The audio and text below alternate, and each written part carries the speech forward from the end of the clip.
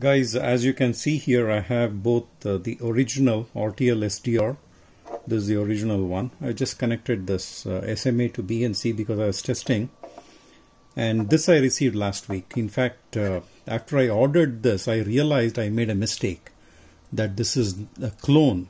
And see, 4 screws, and somehow I didn't have this information before prior to ordering. So I placed an order and immediately I realized my mistake.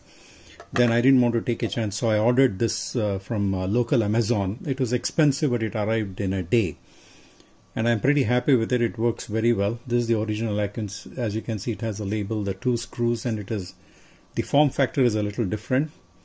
And I have not opened any of these, so it is working well. I have tested, I think, about 1.5 gigahertz, and with a signal I have tested it works well. It works on HF. I also have put bandpass filters, even notch filter for medium wave. That way I was able to test all frequencies, medium wave, HF, airband, ham bands, and all that. And I'm a licensed amateur radio operator, so I do know the bands. And this one I received just now, about an hour ago.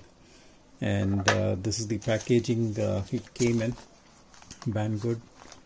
It was actually double packed, so it was in this, and then that was placed in this one. Good, as you can see.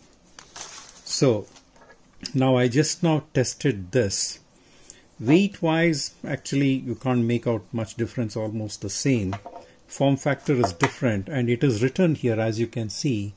It is written, it is having the Tcxo, bias T, and HF.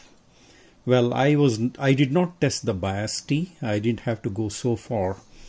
Even in this, in fact, I have not tested the bias T.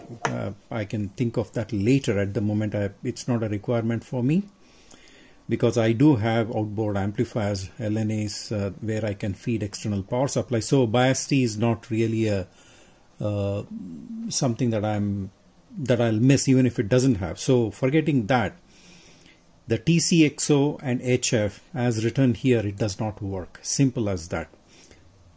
The screen doesn't show when I adjust the ppm, so you won't be able to see that.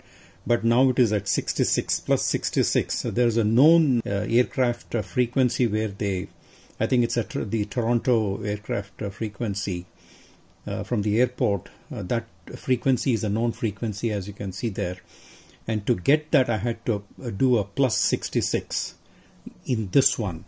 Whereas this one, automatically, when I tune to that frequency, it goes there directly, and I'm able to receive full scale. So without any issues. So this is the original one. Whereas in the clone, I need to adjust the clock, the ppm level to get to receive that signal. So that is an indication that there is no Tcxo, and it is wrong. It is incorrect. That is number one. Number two, later in the video you will see that when I go to HF, there is no signal heard at all. And the direct sampling in this does not work. Although it says version 3, they have just copied it. You know, version 3 is supposed to work on direct sampling for HF below, I think, 25 megahertz. So even though it says version 3 here, it says here HF, it does not work on HF. So this is not good. This product is not good, not what they claim here at all. If they had not written all this, I agree. Price is okay. But having written all this, version 3 and all this, and if it does not work, then this is garbage. This is garbage. Banggood, please make note of this. This is garbage. Thank you.